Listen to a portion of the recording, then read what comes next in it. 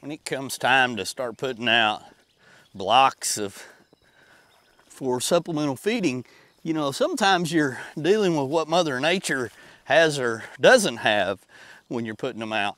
Right now you can tell everything's pretty lush, pretty green, so your consumption rate could go down a little bit, but you want to get them, I believe, you want to get deer and wild game of any species acclimated to areas so that they will benefit from the feeding program. Get them used to it. If they want it, they're going to eat it.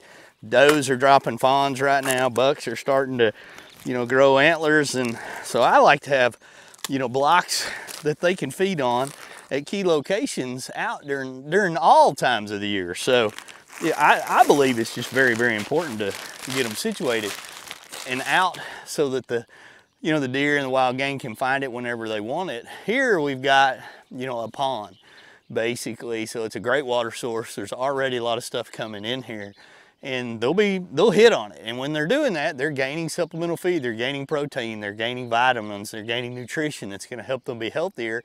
And you know, your hopes are high that really pays off with a great hunting season and increases the quality of your herd.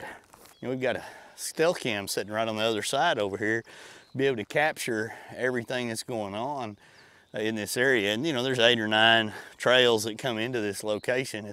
We just put out one of the record rack supplemental feeding blocks right here, and it's a protein block. And I like a block like this because it's a free choice feeding source. The deer will hit it as they need it, and we'll keep it in certain areas all year long, so they know it's there. So, you know, when they want to get a little nibble, they've been out browsing on whatever, they can stop by, nibble on it. Hopefully we'll get some photos of them either watering after they've ate, before they've ate, or while they're eating, and we'll kind of know what's going on. And we know every time they're getting a bite of that, they're getting a little better nutrition out of it that's going to help them and help us when it comes time to harvest them.